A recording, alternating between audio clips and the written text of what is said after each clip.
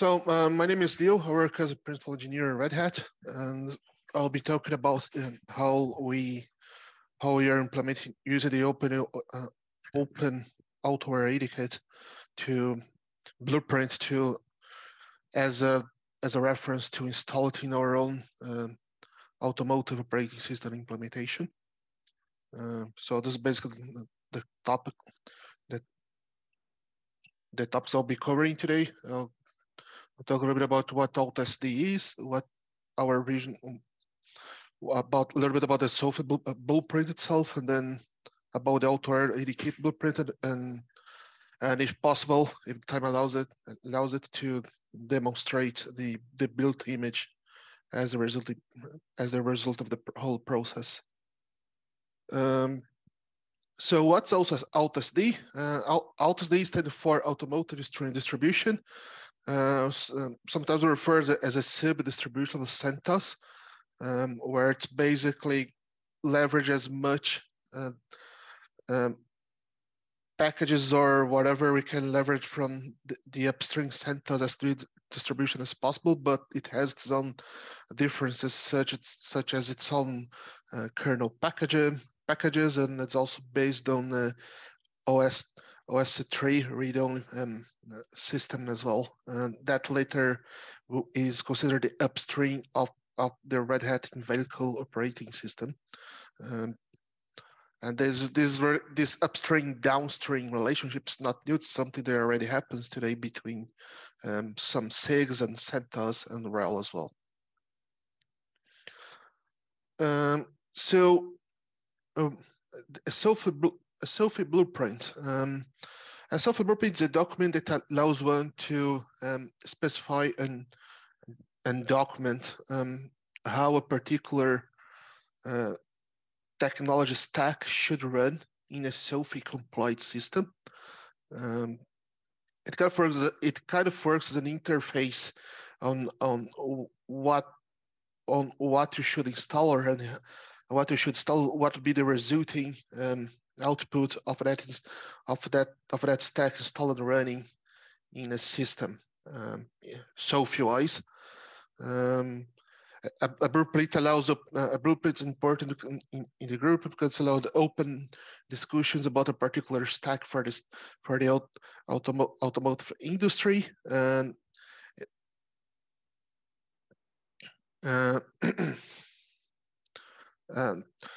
it also allows that different vendors with different implementations to follow a standard path to accomplish the same result, which so for example, in this case, running the Autoware stack in operating system, you could be use the SOAFEE's reference implementation UL, or you could be use AutoSD, or you could use another whole different operating system. You'd have the tools, the methodology, and the mechanism to see how this can be implemented, and then following through the steps, and then seeing the result, and then verifying the result that you have with what the blueprint documents, or even whatever tool the blueprint provides to assert your blueprint implementation. Needless to say, as I was saying yesterday, anyone can submit a blueprint, and it's highly encouraged to do. And to do so, it goes through a process of reviewing and discussion within several internal SOAFEE groups. The Autoware Blueprint itself. So as you can see, blueprints are hosted in GitLab. Eventually, they will all be hosted into the GitLab SOAFEE organization, with their repository being public and open, which means everything is working the most open source way as possible. In this particular case, you can see the diagram. The blueprint itself, it doesn't matter that much about that yellow box about the SOAFEE reference implementation or SOAFEE compliant operating system. As long as it's compliant, you should be able to run that's why the blueprint only cares about specifying how to run Autoware AD Kit itself, and requires a SOAFEE compliant system.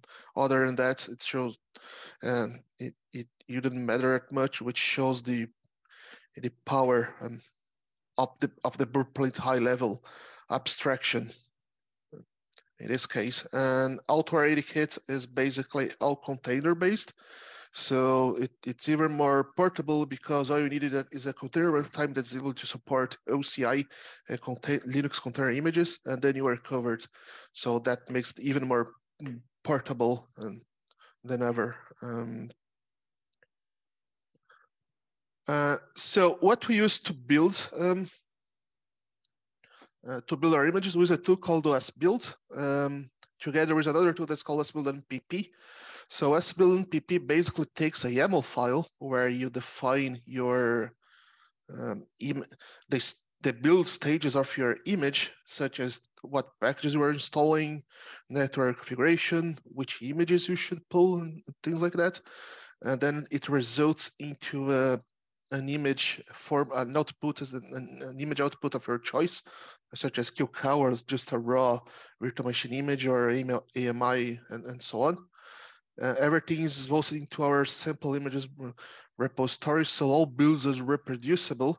With those files, doesn't have to rerun the OSBuild command, and you have a reproducible way to create or recreate those images, either being a single engineer or from the CI/CD system. So let me stop sharing for a moment and share my terminal.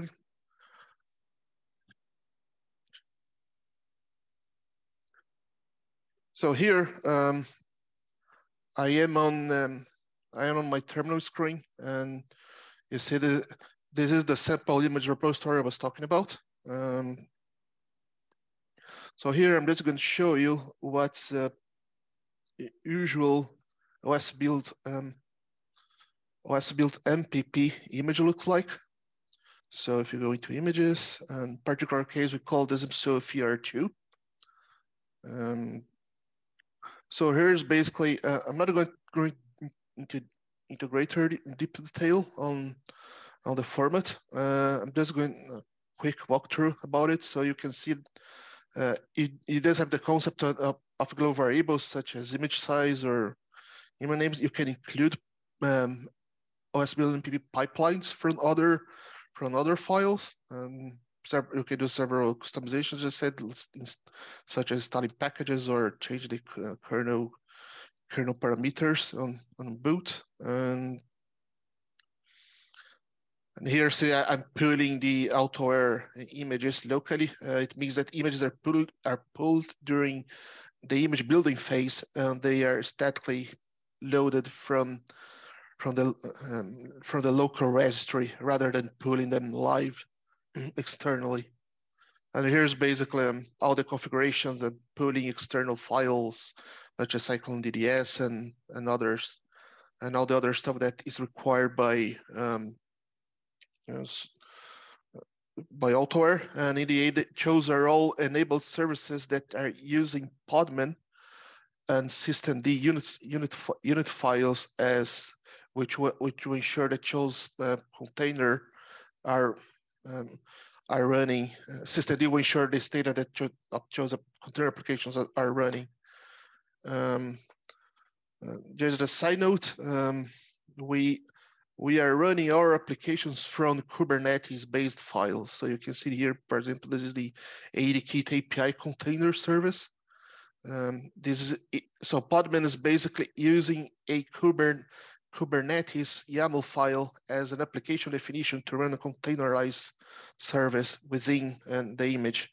So we are leveraging Kubernetes as some kind of an input or even as a kind of a standard to run containerized applications overall.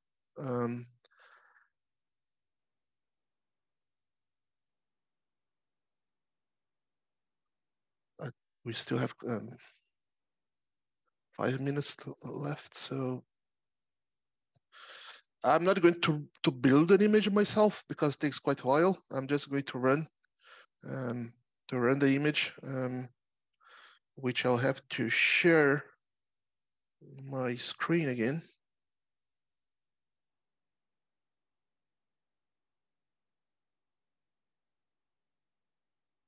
I hope it doesn't look too small. So I'm just going to use root and password as a default password. If I run podman ps and filter it by wherever AD Kit is running, you see all the files that are running here, and the same should be available for.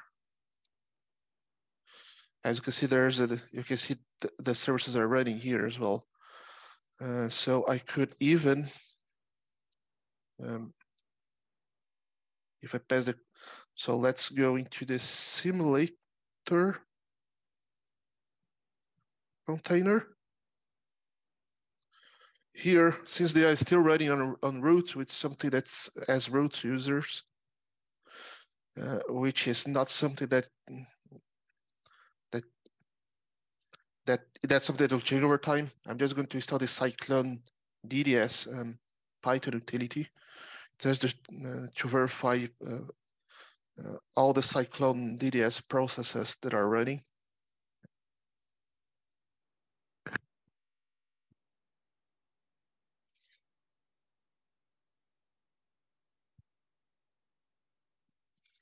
So if I do Cyclone DDS, I believe PS, it should show me all the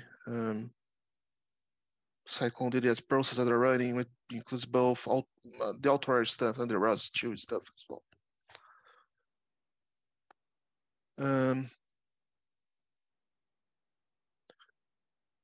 And that's everything that I had. Thanks, Leo. Any question, feel free to contact me on Slack or the email address that's in the presentation. And if you have any questions for Leo, just put them in the Q&A box and Leo will watch that live as well. So so that was awesome. So we've just seen a live demonstration of SOAFEE containers, AutoSD, orchestration, and a blueprint, all within 5 minutes. Good job, Leo. So I appreciate that.